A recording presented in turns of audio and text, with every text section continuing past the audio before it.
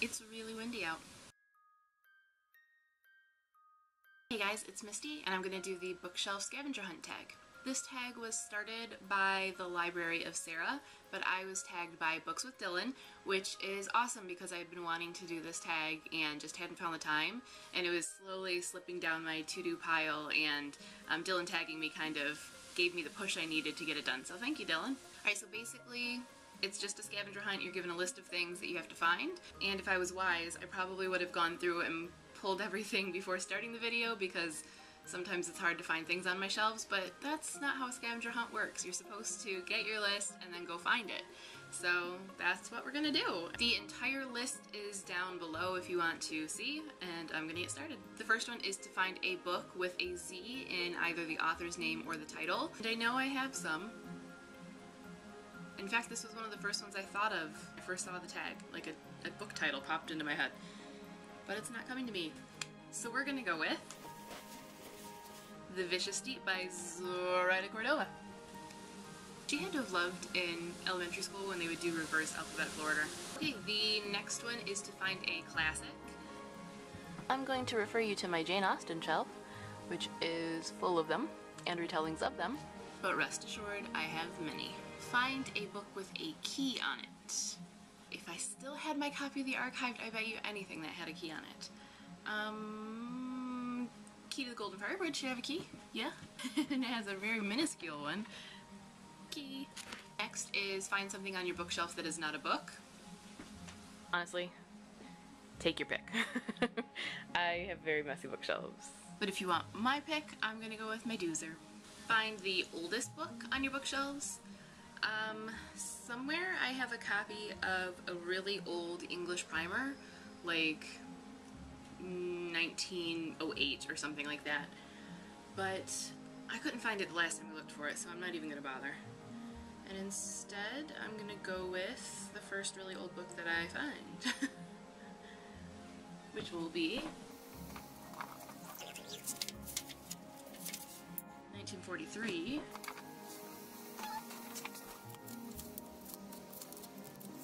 Little Women, Why You No Have Date.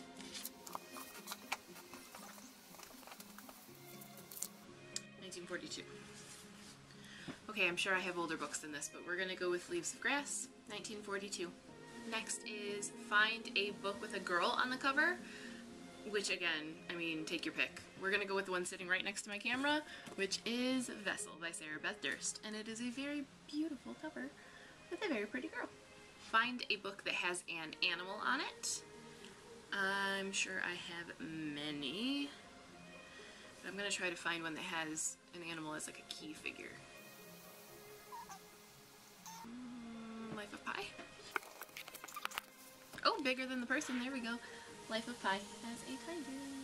Find a book with a male protagonist. I could go with Vicious Deep again because that has a male protagonist, but I'm not going to. Harry Potter's too easy. Where is Beautiful Creatures? Sign. Beautiful Creatures by Cami Garcia and Margaret Stoll, which, correct me if I'm wrong, the main character is Ethan, right? He's the narrator?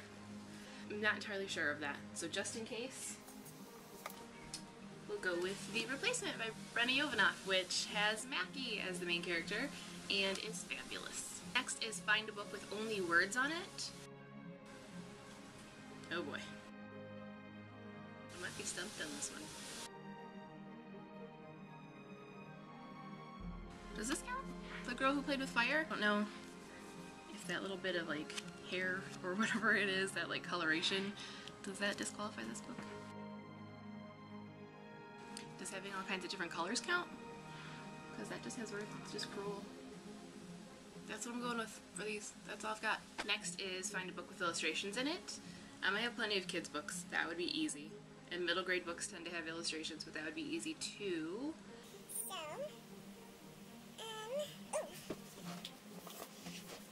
Shine by Lauren Miracle has these sort of black and white illustrations in between each chapter, or photos in between each chapter, but then the chapter headers have illustrations of magnolia branches.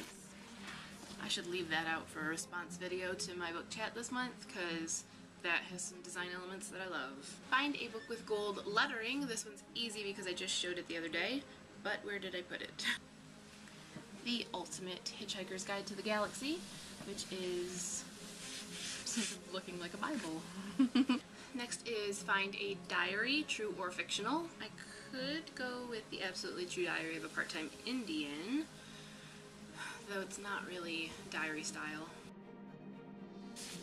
How about This Is All, the pillow book of Cordelia Ken, because a pillow book is kind of like a diary journal type of thing. She's had quite a life judging on the thickness of that book. Next is find a book written by someone with a common name like Smith. And I have a book whose author's name is Smith. I Capture the Castle by Dodie Smith. Dodie, however, not being the most common name. Next is find a book that has a close-up of something on it. Does this count? The isolated eyeball on The Diviners by Liv Bray. If the entire cover needs to be the close-up, then... Ooh, I got it. Aw yeah. The Pearl of the Soul of the World, which has a close-up of an eye with some freaky eyelashes. Next is find a book on your shelves that takes place in the earliest time period. Does the Virgin Earth take place? Like Cromwell? No, that's not early enough. If I still had the Zanga books, like I would win, because those were prehistoric. Daughter of the Forest takes place in sort of early medieval times. I want to say like late 1200s, early 1300s. Find a hardcover book without a jacket. I just showed one. Daughter of the Forest has no jacket. And I have a number that are like that where I've taken the jackets off to protect them and then lost the jacket. But I'm going to go with a kind of twist on that. The Flavia Duluth series by Alan Bradley has printed right on hardcover, no slipcover, which I love. Just found a close-up of a butterfly. Oh, Adoration of Jenna Fox would have been good for a close-up. Find a teal or turquoise colored book.